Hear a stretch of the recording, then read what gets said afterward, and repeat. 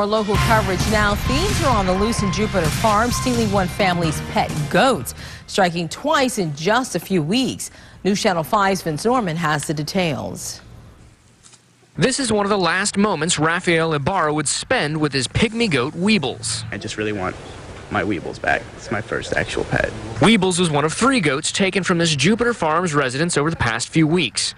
Born prematurely, Ibarra nursed Weebles back to health after the kid was abandoned by her mother. So we had to take her in and wrap her in the towel and rub sugar on her gums, and her back leg wasn't fully developed, so she couldn't walk. That's why her name's Weebles, because she wobbled.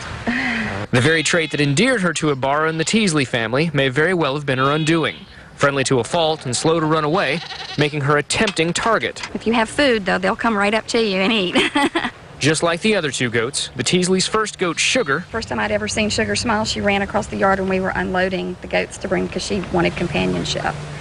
And she just smiled really, really big, and that was just great. And Gracie. And the first goat that they got, she was pregnant, 2 to 3 months pregnant. The goats were pets and treated like members of the family, and the Teasleys can't believe anyone is capable of doing this. Quite disturbing.